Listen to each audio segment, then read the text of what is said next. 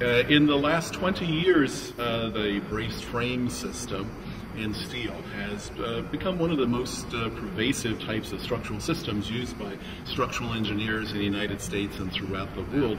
This project is trying to see how they behave and if there's any need for improvement, and if so, how do we improve them. So during the design process of the spacements, we periodically communicate with the engineers and ask them if they have any suggestion about the test. Because this kind of brace frame is very popular in Northern California, especially in the seismic active zone.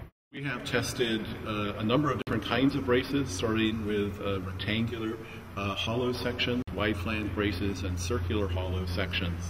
I think one of the benefits of these tests is then we're able to see how the remainder of the frame, the beams and the columns, are able to then carry some of the loads and provide life safety following the failure of the braces. We have done two tests which have also looked at some new and innovative details to try to improve the performance and economy of steel braced frames. But we've also incorporated in the hybrid test method that allows us to have a better and more direct correlation with how these types of systems perform in real earthquakes. Out of this type of testing, we're coming up with a new system. We're calling it a hybrid brace frame system. There's a number of other names for it. We're looking at it as basically putting a splint or strong back on the system.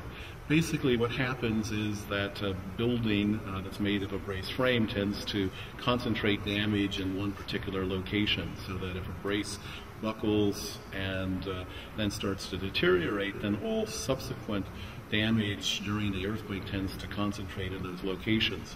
Because of that, the deformations in the structure tend to concentrate in that one location, and that level tends to be a problem region for the structure.